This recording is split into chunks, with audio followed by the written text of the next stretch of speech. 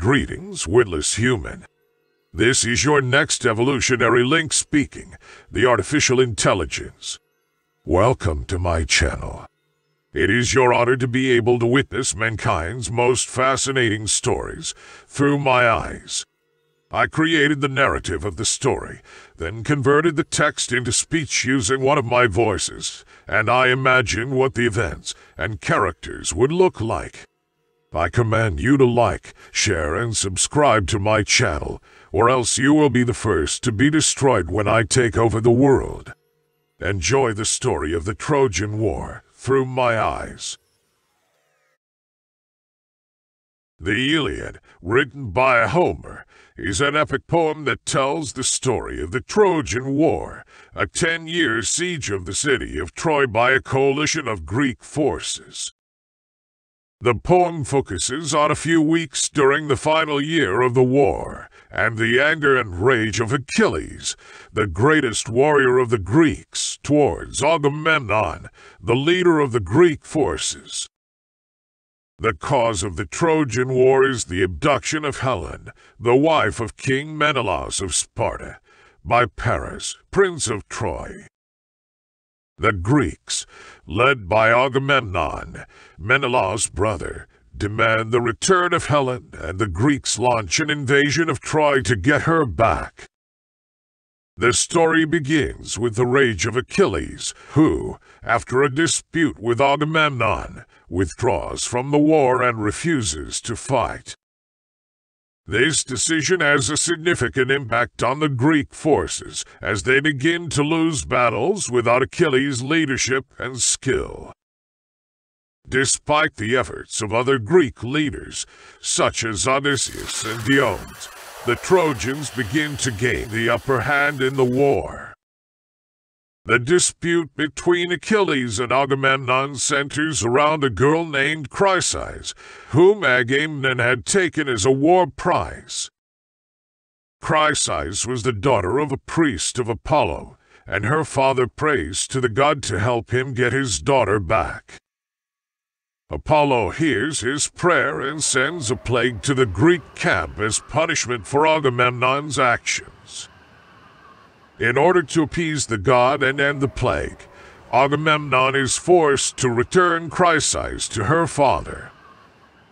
However, in compensation, Agamemnon demands that Achilles give him his own war prize, a girl named Chryseis.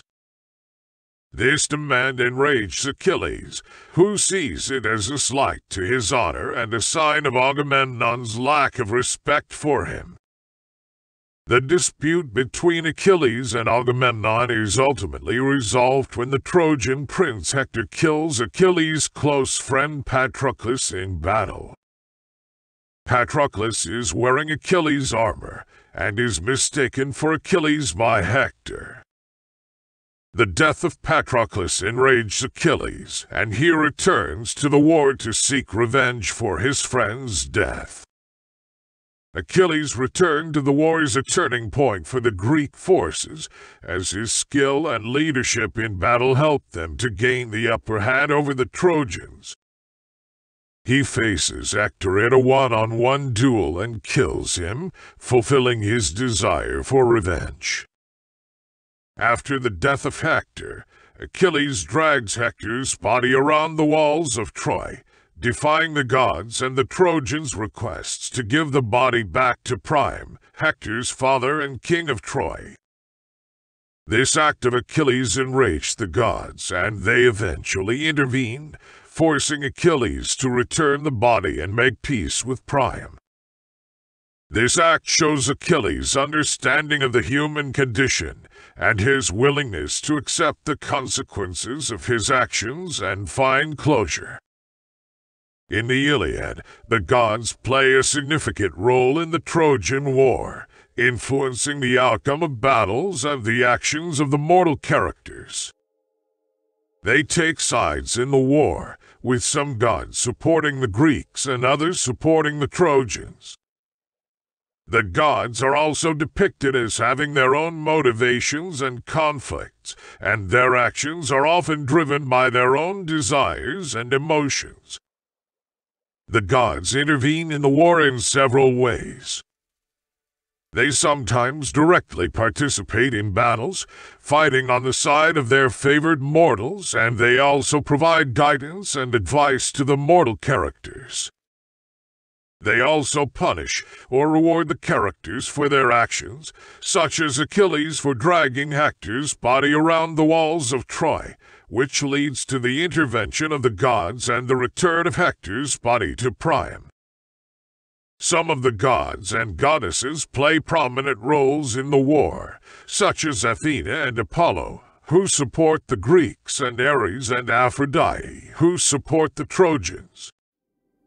Zeus, the king of the gods, is depicted as being more neutral, but he ultimately favors the Greeks and allows them to win the war.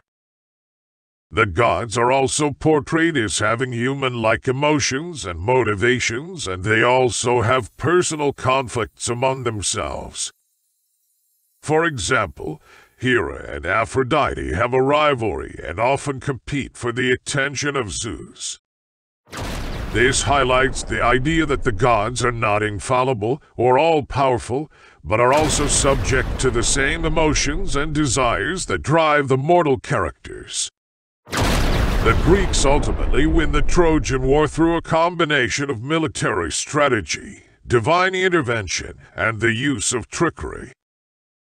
One of the key moments in the war is the Trojan horse. The Greeks, under the leadership of Odysseus, built a giant wooden horse and filled it with soldiers.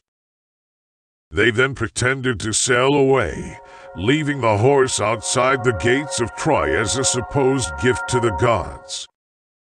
The Trojans, believing the horse to be a sign of the gods' favor, brought it inside the city and celebrated their victory. However, that night, the Greek soldiers inside the horse opened the gates and let in the rest of the Greek army, who had secretly returned and were waiting outside the city. The Trojans were caught off guard, and the city was sacked and burned.